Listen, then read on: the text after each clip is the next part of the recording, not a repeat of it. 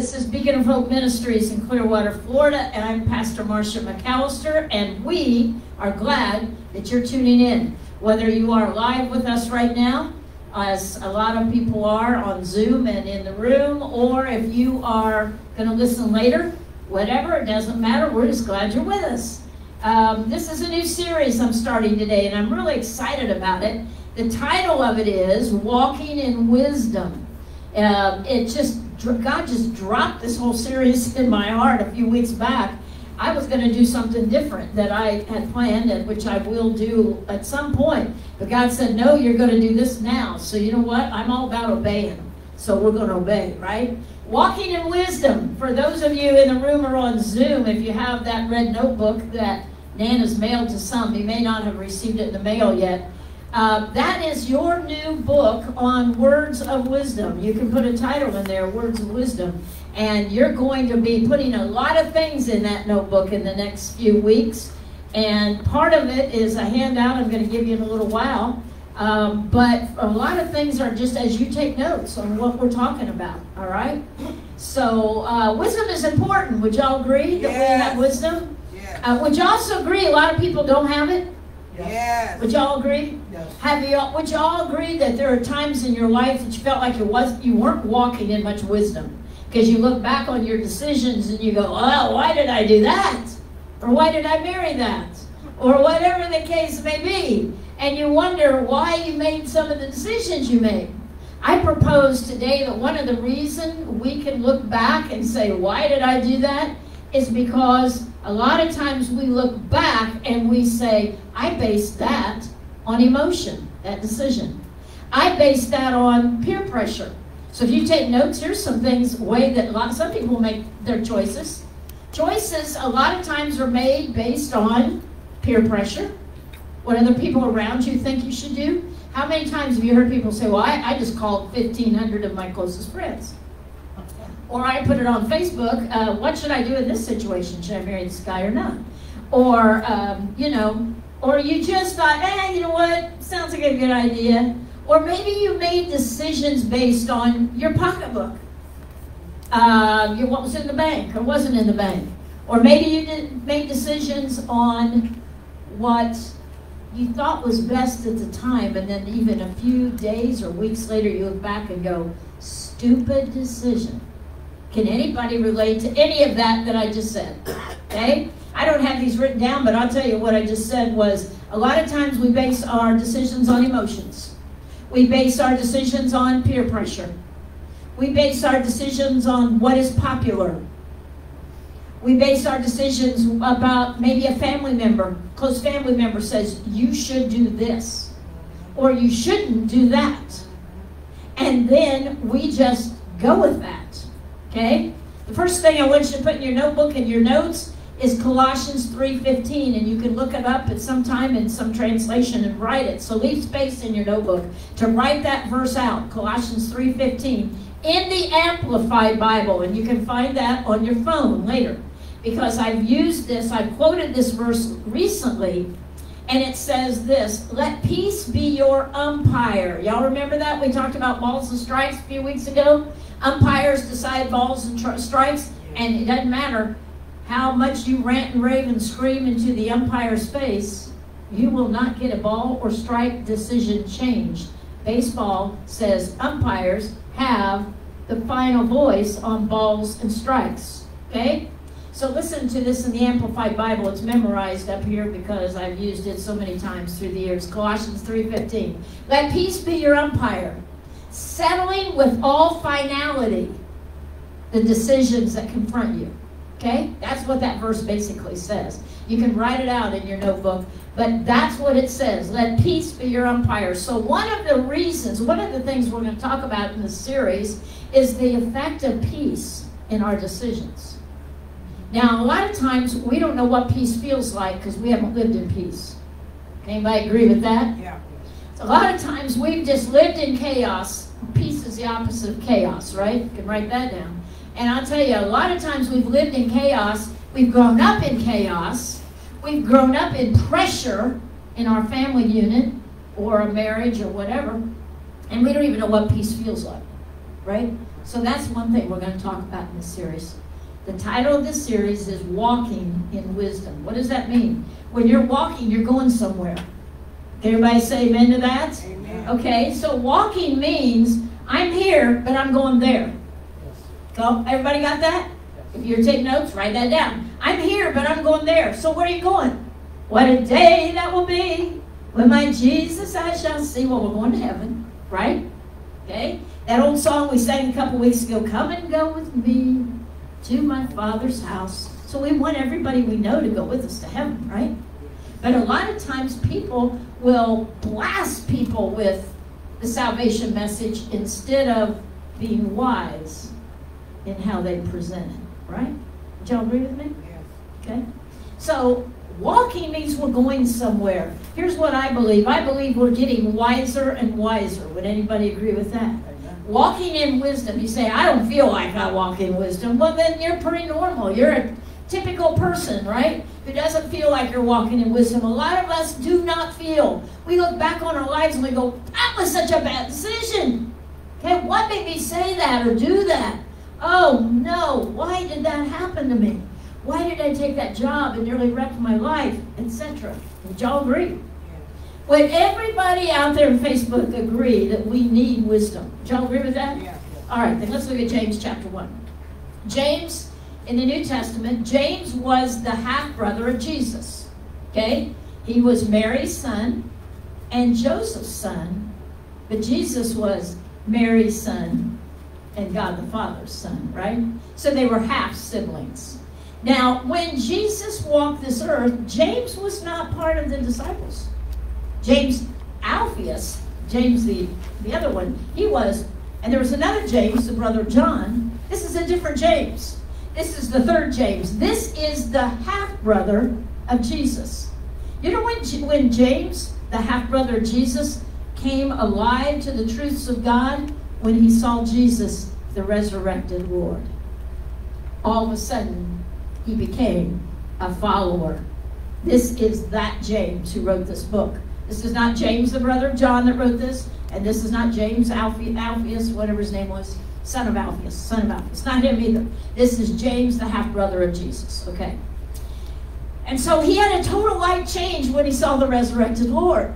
Now, guys, when you're walking in wisdom and when you understand that Jesus Christ did not just come to this earth, was a good guy, walked around and gave some nice ideas. But when you recognize that he is the resurrected Lord, just like with his brother James, it changes your life.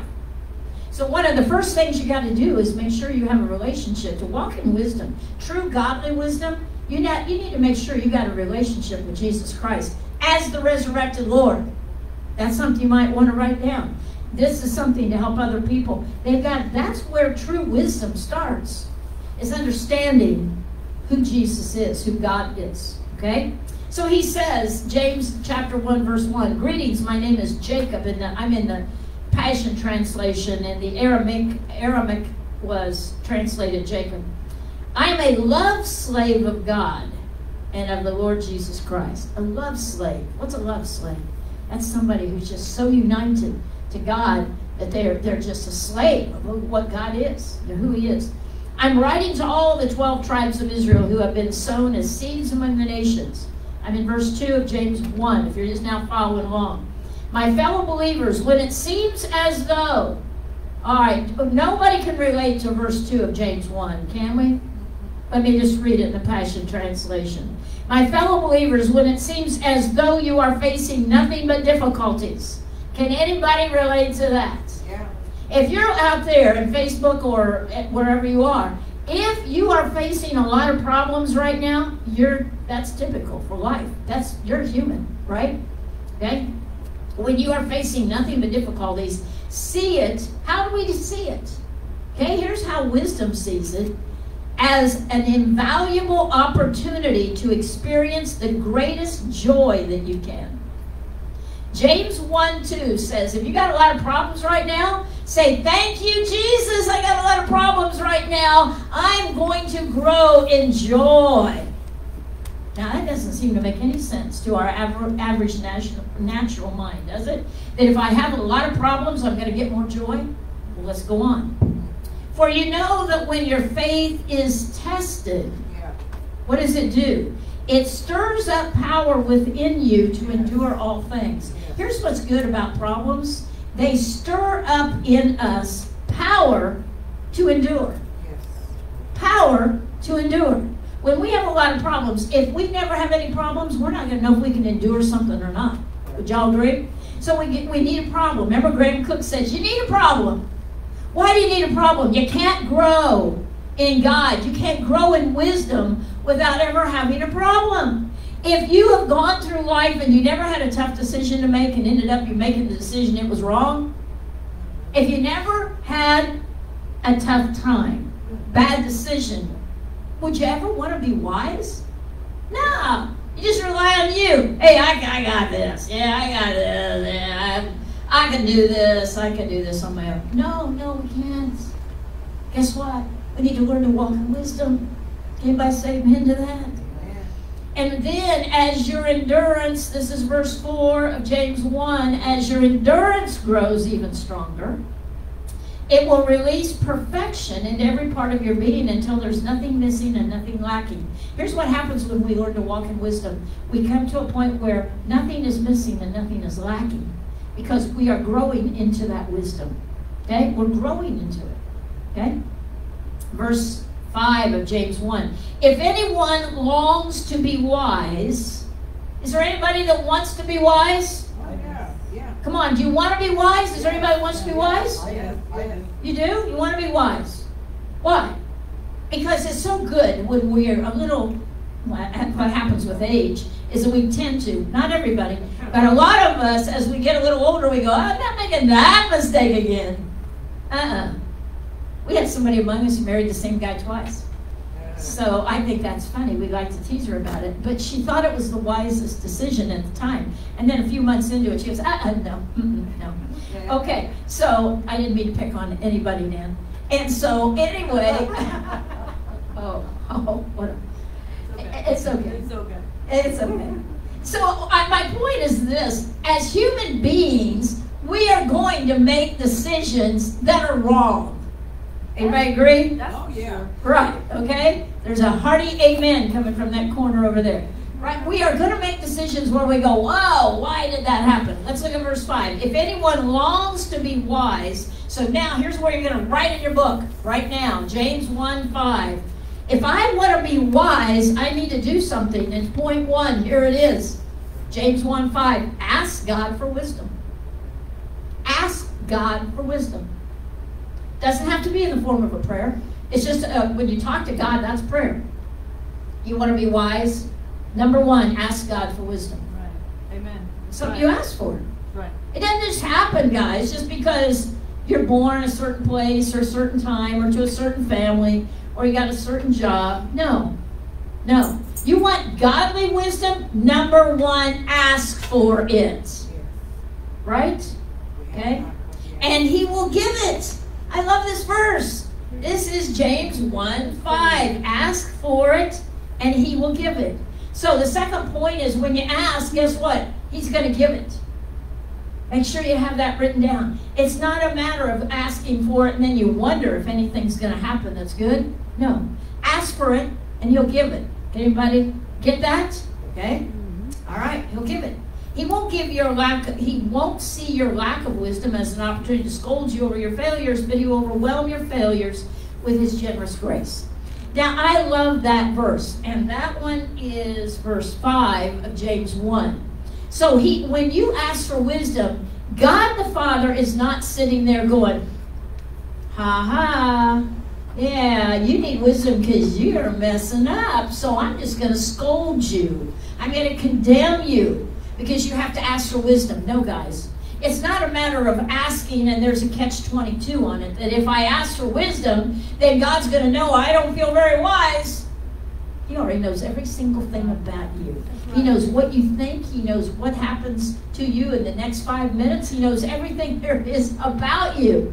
When you ask for wisdom, it's not an invitation for God to scold you. That's what James is saying here. Everybody get this? Yeah. Okay, so write that down if you take notes. Asking for wisdom is not an invitation for God to belittle you or scold you. Because he doesn't do that. He doesn't do that. He accepts you right where you are. If you are saying right now, boy, I don't feel very wise, that's fine. You came to the right place and to the right Bible series right now. If you feel like you have looked back on your life and it's one mess after another, that's okay. God's not scolding you. Come on. I'm not. Okay? We're not to each other here in the room or on Zoom. Verse 6. Just make sure you ask how. Empowered by confident faith without doubting that you will receive. Okay, point 2. Here's how you ask for wisdom. You ask it with faith, believing you're going to get it. Amen. That's right. Yeah. Come on, you ask it Yeah. with faith, believing you're going to get it. Yes. You say, oh, I don't know, my IQ is not very high. It doesn't have anything to do with your IQ, sweetheart. Nope. It has nothing to do with your education level. Nope. Right? Right. Okay? Has no, and somebody may be saying, well, I didn't finish 8th grade. Okay. You can still have godly wisdom even if you don't have letters behind your name that make you more, what? Educated. Yeah, educated. That's the right word. Make you more educated. Doesn't matter. Just make sure you ask empowered by confident faith without doubting that you'll receive it. I have known people that have put themselves down in everything they say all the time about themselves. You ever know anybody like that? Oh, it's just like, oh, my bad. Oh, I'm always doing stuff like that. Oh, my bad. Ever heard that? Known a lot of people who put themselves down. And it's almost like a false humility. Because really, what I've been experienced with some people is they want you to say, well, you're okay, you're fine. It's almost like they need that reassurance, right? So they'll say, oh, I'm so stupid. Why'd I do that again, right? Stop saying that. If you're one of these that says that about yourself, stop it. Amen. That's right. That's what I say to my dog, Macklin, when she starts to bark. Stop it. Because, hey, if you're one that does that, then you're just playing right into the devil's hands. Right. Come on. You know what the devil says to you? You're a failure. You've never amounted to a hill of beans. You're never going to make any money. You're never going to have a successful relationship. Look at you. You've been married X amount of times. Right? I know somebody who's getting ready to get married for the 5th time. And this somebody looked at me the other night and he said, do you condemn me for all these times I've been married? I said, it's none of my business. And I said, you know what? I've gotten to know you and I like you a lot. So I don't care what is in your past. What I care about is what happens in your future. And to know you is to love you. So I have no right to condemn you. Wisdom does not go around. Wisdom does not do the devil's work for him. Did you get that? Yeah, you may want to write that down. Yeah. What's the devil do? He's constantly putting condemnation on us, right? Romans 8:1 says, there is therefore now, Romans 8:1, no condemnation to those who are in Christ Jesus. Here's what God does not do. He does not beat you up. Psalm 103 verses 10 to 12 talks about how your sins are in the deepest sea, right?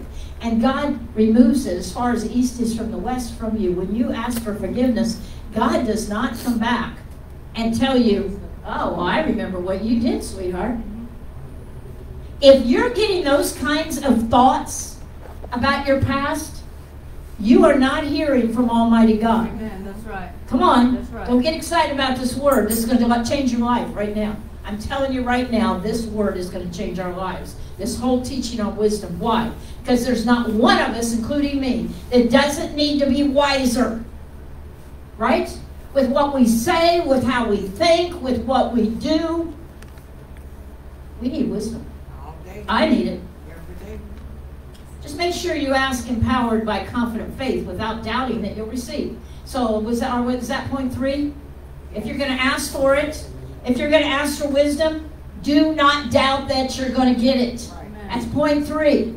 Don't doubt it, because if you doubt it, what's going to happen? If you sit around and go, I want to be wise, but I know I can't, because did you see my family? They're a bunch of dummies. I've heard people say things like that. Oh, well, I can't be smart because I didn't even, da-da-da-da-da-da-da. Here's what number 3 is. If you're going to ask for wisdom, don't doubt that you get it. Okay? Y'all got that? Yeah. Because the ambivalent person, what's an ambivalent person? Somebody's double-minded? Have you ever seen those little seagulls on the beach that all of a sudden they're walking around on one foot, one leg? You ever seen that? When I first moved to Florida 30 years ago, I thought, oh, that poor seagull. That poor seagull had his leg torn off or something. And I would watch it on the beach, and I went, oh, and then one day I was looking, and I go, wait a minute, it's got 2 legs now. That's the same one I was just looking at. You know why? Because sometimes seagulls will pick one up, and they'll just trot around on one for whatever reason I do not know. I'll ask the seagulls in heaven when we get there. Because I've asked them now, they don't have anything to say about it. But I will tell you what it is it's like our minds, when we are double-minded, it's like we're trying to get somewhere on one leg. You know what I'm saying? Okay? But we need the security of 2 to walk around. Eventually that one seagull puts that leg down. Because they go, okay, I better be able to walk around. I saved the energy. Maybe they have a bad knee, like somebody I know. Anyway, okay, so the 3rd point is what? If you're going to ask, don't doubt that you're going to get it. Okay? 3rd thing. 4th thing. For the person, the ambivalent person believes one minute and doubts the next. Let's see what's wrong with that. Being undecided makes you become like the rough seas driven and tossed by the wind. Whoa. You're up 1 minute, tossed down the next. You ever known somebody like that? 1 minute they're as high as a kite, next minute they're in the pit of depression. Right? Verse 7 of James 1. When you are half-hearted and wavering, it leaves you unstable. All right, so point 4 is this. Make sure you are not wavering. That you are saying consistently, I want to be wiser. You say, well, what happens if I start this series with you on wisdom and then I'm so messed up and this week I have a terrible week and this happens and I make a terrible decision? Well, get up, sweetheart, and go again.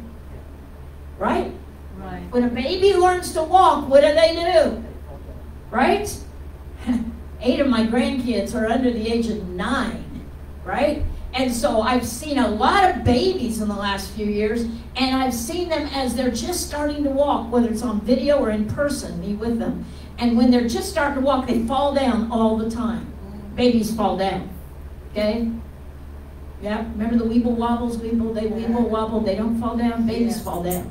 Okay? They do. And then they'll stand up and they'll grab a hold of the sofa or they'll grab a hold of something and they'll take a step and then they'll fall down again. Guys, make this the whatever point 4 is 5. Okay, don't condemn yourself for falling into unwise traps. Right. Amen.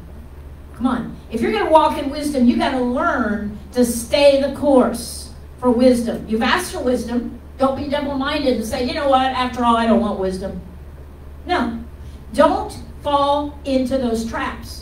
If a baby fell once and sat down and just thought, well, that was too hard, I'm just going to be a baby sitting on the floor in my diaper forever.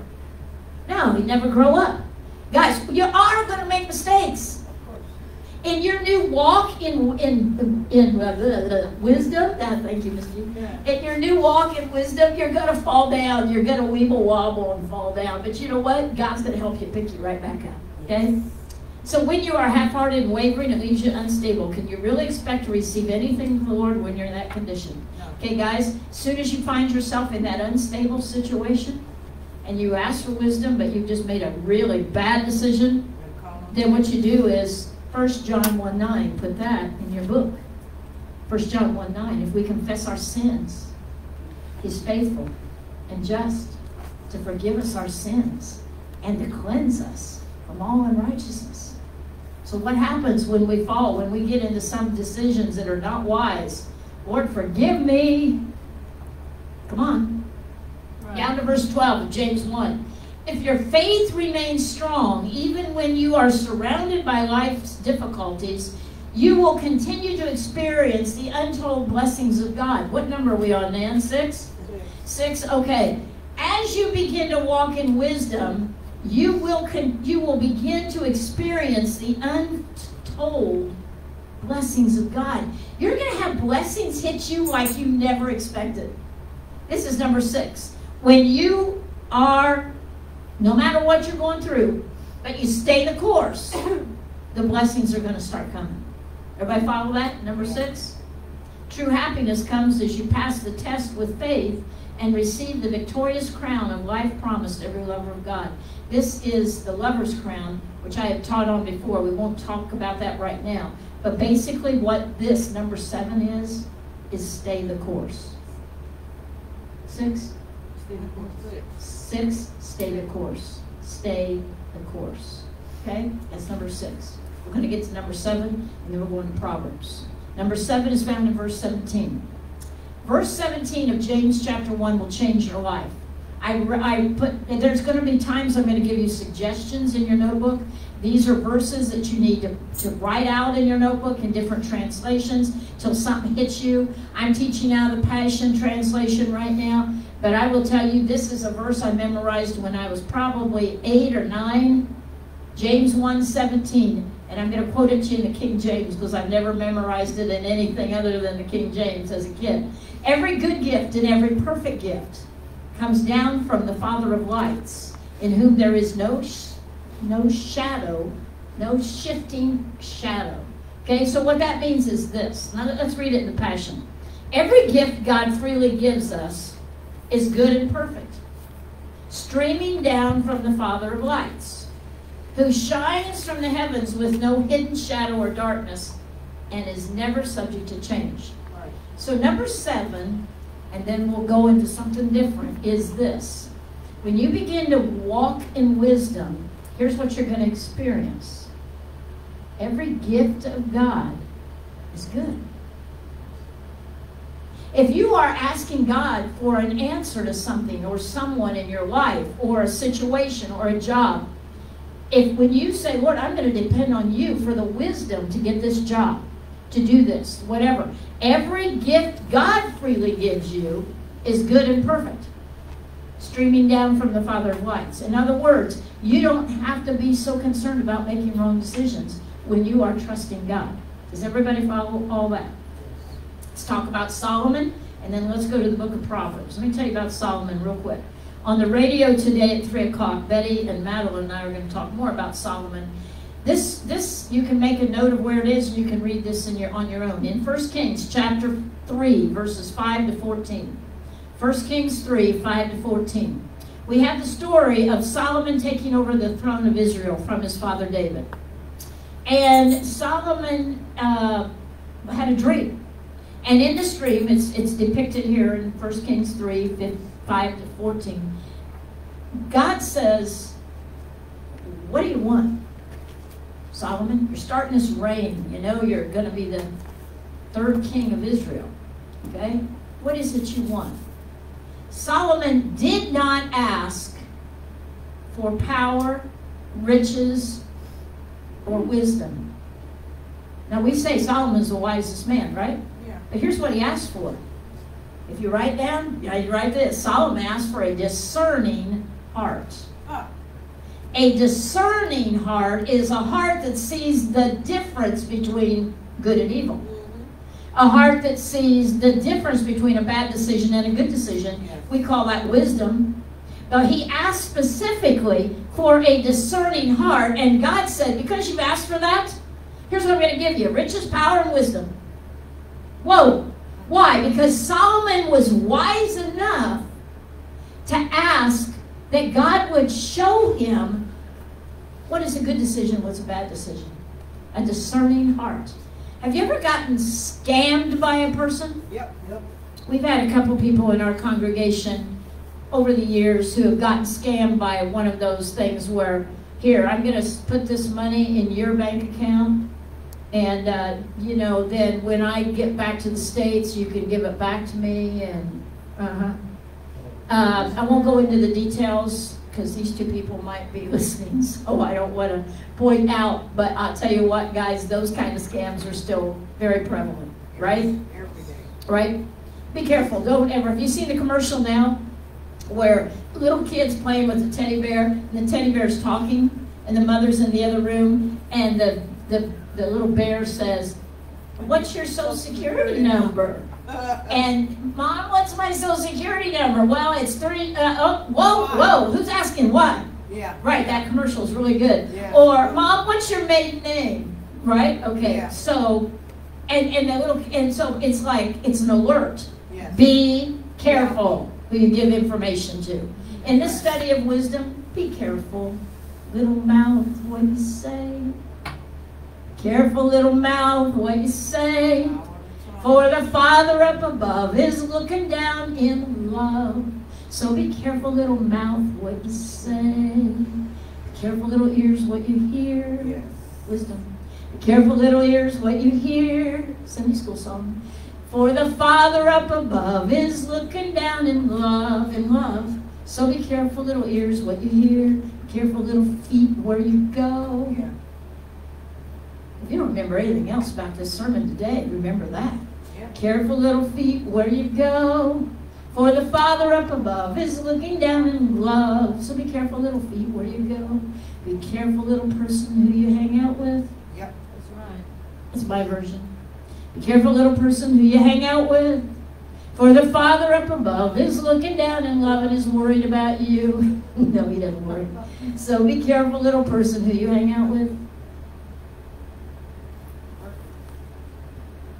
Proverbs chapter 1.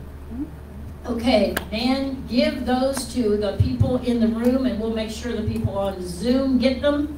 It's a little handout I did yesterday. It's just one page, okay? But it's easier for you that are taking notes in notebooks to get this information and put it in your notebook later, okay? Here's the definition of wisdom. You ready? Yes. The art of successful living. You like that? Wisdom is the art of successful living. Okay? Now, Siri says, ready for Siri? Yeah. Siri says wisdom is inseparable from knowledge and understanding. I like that. Wisdom equals knowledge and understanding. Yes. You got to have both. That's part of wisdom. Okay? Everybody got all that? Yep. Now, the third thing that's on this handout, for those of you who are on Facebook, wisdom comes from God's revelation. God revealing truths to you, how to behave. I'm going to go those three real quick because somebody may want to write down. Wisdom is the art of successful living. Wisdom is inseparable from knowledge and understanding. You need understanding, you need knowledge. Wisdom comes from God's revelation. The Hebrew word for proverb, we're going to the book of Proverbs chapter 1. We're only going to hit a couple verses because we don't have time. We'll go on next week. The Hebrew word for proverb is the word M-A-S-H-A-L, mashal. Mashal means, it has two meanings. I love these meanings, okay? The first means a parable. What did Jesus teach in? Parables. Parables. Yes. The word proverbs means parable. In other words, wise sayings. We just got done with the Jesus Messiah series. It went 16 weeks here. It's on our YouTube channel. Go there and listen if you missed any of them. And it was all about the book of Luke and all of the wise parables that Jesus told people, right? Yes. Now, proverbs means Parable. parable. It also means a byword, a metaphor. You know what a metaphor is, right? That's an example of something. A pithy saying. I like this definition, a pithy saying. What's a pithy saying? A pithy saying is something that just grabs you, right? And you go, whoa, I can remember that because of that, right? It's a pithy saying that expresses wisdom. What does a proverb do? It expresses wisdom. Yeah. In a nutshell, proverbs express wisdom, okay? Years ago when I had my Christian bookstore in Indiana, I had volunteers who worked for me because it was not a money-making proposition. It was a ministry.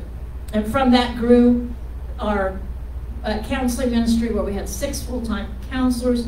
And from that grew the church that I pastored. So the bookstore was just kind of the door to get people in the door. Well, one of my volunteers was probably about 40 years older than me at the time. Okay? And a wise lady. So one day I said to her name was Nancy. She's in heaven now. I said, Nancy, why are you so wise? She goes, I'm glad you asked. She goes, I've been wanting to tell you this. I said, okay, good. I'm glad I asked. She goes, I read a chapter in the book of Proverbs every day of my life. She said, did you notice there's 31 chapters in the book of Proverbs? I said, yeah. She goes, for each day of the month, I sit down, and usually the Amplified was her version of choice. And I sit down and I read that chapter, and I write things, and I write in my journal, in my little notebook, and I write things as God speaks to me. What is one of the definitions of wisdom? Something that God speaks to your heart, reveals a truth to you. Okay, did everybody catch that? Yes. Nancy's in heaven, but I want to talk to her someday about this teaching I'm doing right now on Proverbs. The second meaning of proverb is to rule, to take dominion, or reign with power. Yes. Okay?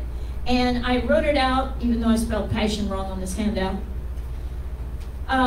Within this, listen to this, divinely anointed compilation of Proverbs, there is a deep well of wisdom in Proverbs to reign in life and to succeed in our destiny. Right. The wisdom that God has designed for us to receive will cause us to excel, to rise up as rulers, to be on earth, His glory.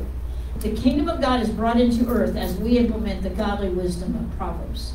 So as we begin to put this series, what we're going to learn, into our lives, what's going to happen? The kingdom of God is going to get stronger in you, and the kingdom of God that radiates from you to others is going to bless many, many people. Right.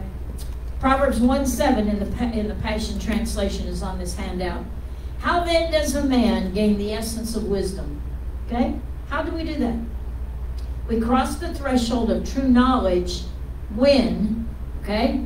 So now I'm in the Passion Translation, and for the people that have the handout, they have it right there, what I'm about to say. We're going to look at verse 7 in the Passion Translation. How then does a man gain the essence of wisdom? We cross the threshold of true knowledge when we live in, everybody see this? Yeah. If you mark up your paper, whatever, we live in obedient devotion to God. Obedient devotion. Stubborn know-it-alls will never stop to do this. Have you ever noticed stubborn know-it-all? Oh, yeah. A person who knows it all and tells you they do? Or a person who's a know-it-all, but they don't tell you that they are, but you can tell by their attitude they think they are.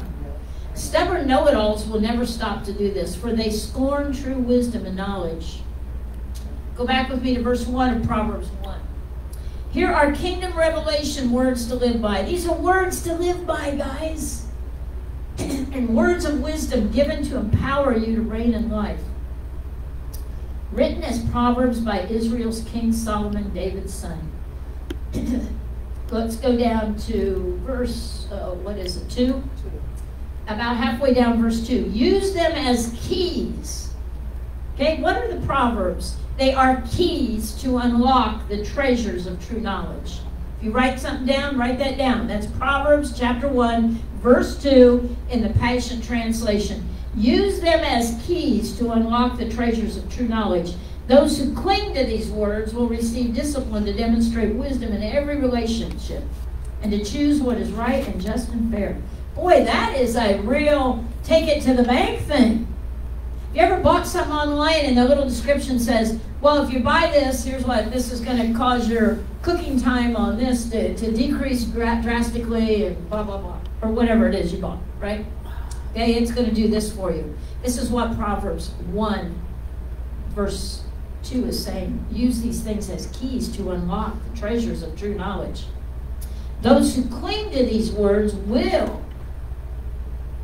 get better in your relationships. Yeah. Hey, that's a win-win, isn't it? Getting these words in the book of Proverbs down. Remember, we just learned in James, you can ask for wisdom and you'll get it.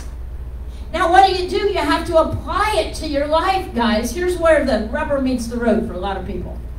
They'll read a verse and they go, oh, yeah, that's a nice verse.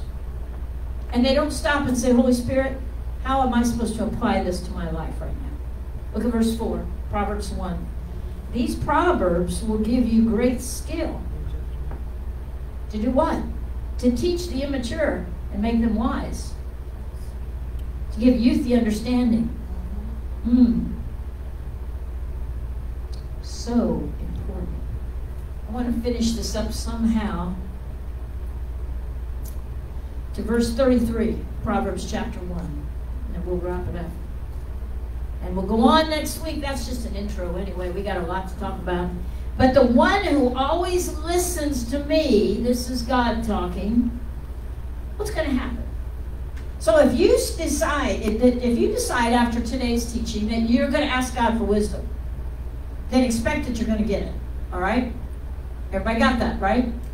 Don't be double-minded. Remember that in James 1. Don't say, yeah, I want wisdom, and then tomorrow go, you know what? Forget that prayer I prayed yesterday. I don't want that after all. Okay? Why? Because with wisdom, as you're learning wisdom, a lot of times the Holy Spirit's going to correct you. The Holy Spirit will go, you shouldn't have said that. Say, wait a minute, he can talk like that? Oh, yeah. When you're asking for wisdom, all of a sudden your mouth sometimes just shuts. And the Holy Spirit says, shut up. Does the Holy Spirit say shut up? Yeah. Yeah. Mm-hmm. Yeah. Quiet. All quiet on the set. Silly thing. Shut up and listen. Does the Holy Spirit do that? Yes. Yeah. In this series, we are going to talk about how the Holy Spirit interacts with us. Advising us. Teaching us. Verse 33 of Proverbs 1. But the one who always listens to me, this is wisdom. Wisdom is talking here. Okay? The one who listens to wisdom will live undisturbed in a heavenly peace. That's coming. Heaven's coming. Oh, look at the rest of this verse. Boy, this is great news. Yeah. The one who always listens to wisdom will be free from fear. Did you hear that? Now take a drink of water. The one who listens to wisdom will be free from fear, confident, and courageous. Do you need some courage? Yeah. You need some confidence? You will rest unafraid and sheltered from the storms of life. Thank you, Holy Spirit. I couldn't have ended this sermon any better than that verse. Passion Translation, Proverbs chapter 1, verse 33 says this. The one who always listens to me, the me is wisdom, so I'm going to put that word in there. Yeah. Wisdom's talking here, okay? The one who always listens to wisdom will live undisturbed in a heavenly peace, wonderful peace, coming down from the Father above. Sweep over my spirit forever, I pray, in fathomless billows of love. I don't know about you, but I like to live in peace versus chaos. Yes. I choose peace. I choose peace. Free from fear? Oh, yeah. Yeah. Confident and courageous? Yeah. Yeah. You will rest unafraid. Put your head on your pillow and you're not stewing and worrying all night long. When you get more wisdom, you're going to sleep better. Come on, you can take that to bank because it says it right here in Proverbs chapter 1, verse 33. You're going to rest better. Your mind's going to shut off quicker. You just be resting in Jesus. You will rest unafraid and sheltered from the storms of life. And that, folks, is an introduction to walking in wisdom. Is this something you want? Come on, is this something you want? Yeah. More wisdom? Yes. Yes. You should. If you don't, I'll pray for you that you want it. Because we should want it.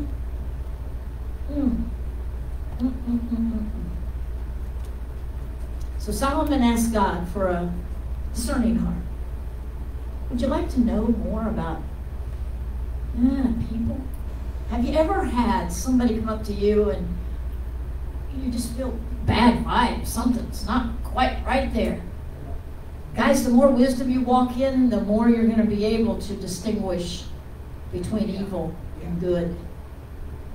Anybody say amen to that? Yeah. And sometimes people are across our paths and they have not a good intention. That's true. They have other ideas that aren't going to be good for you. You're going to learn to really walk in that wisdom. I don't know about y'all, but I'm excited about this. I want to get wiser. And if it has to do with gray hair, I don't have a lot yet, but I'll take, if it means I got to get some gray hair to get wiser. That's what people say, if you get gray hair, you get wiser. I don't really think that's true. No, it's biblical. It has nothing to do with gray hair in your head.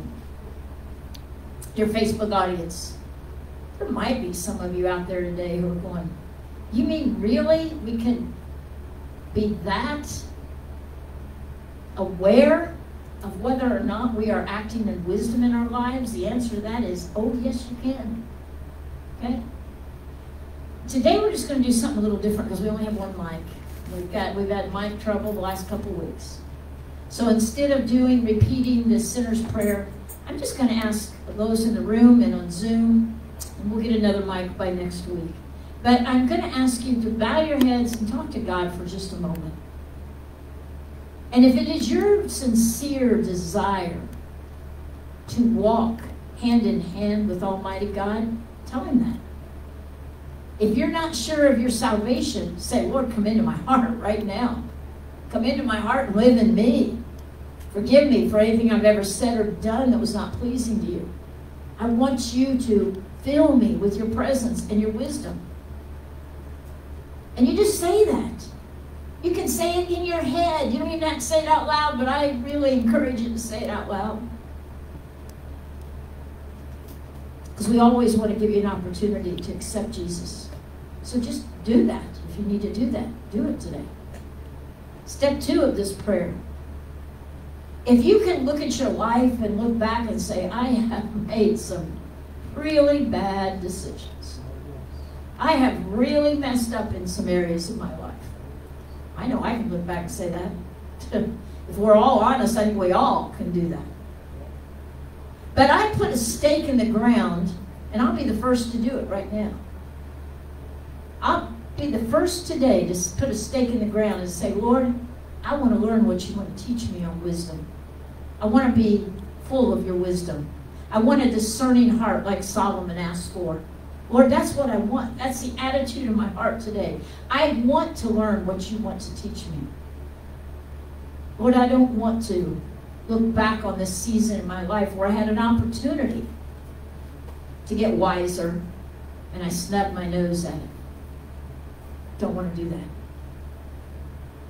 If that's your decision, put a stake in the ground right now and say, God, I'm asking you to come alive in me with wisdom that is beyond what I've had before this moment. And if that is your prayer, ask Him. Don't doubt. Ask Him, believing that He'll give it to you. And He will. This I pray. In Jesus' name. Amen. And amen. Facebook audience, always glad to have you with us. Our Sunday afternoon show is now in its 16th year. Every Sunday on TanTalkNetwork.com in Clearwater. It's a radio station here. It's on 5 stations every Sunday. But the easiest way to reach us or to watch the show or to hear the show, because sometimes our radio team members are calling in, like today, Betty and Madeline will be calling in. And you can't see me in the control room, but you could see them if they were in the studio. But you can hear us. Just open up YouTube. Go to Tan Talk Radio /live, and you'll be able to hear the show. Tan Talk Radio /live. And if you want to hear a lot of our sermons, our teachings from the last 2 years, we've been doing this for 2 years, more, 2.5. Go to our YouTube channel now, which is capital letters BOHM space global, and subscribe and become a partner with us. No, there's no financial obligation, nothing like that. We just want you to get the Word of God in you. And please do that. Go to our YouTube channel, BOHM, capital letters, space, global, little letters, and start watching the teachings and things maybe you missed. Our Heaven series last year was 45 weeks long. I don't think the Wisdom series is going to be that long.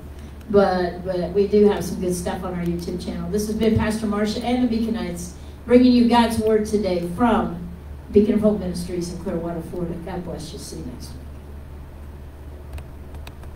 Okay, I want to talk to the roomies and the zoomies a minute. Okay, I'll make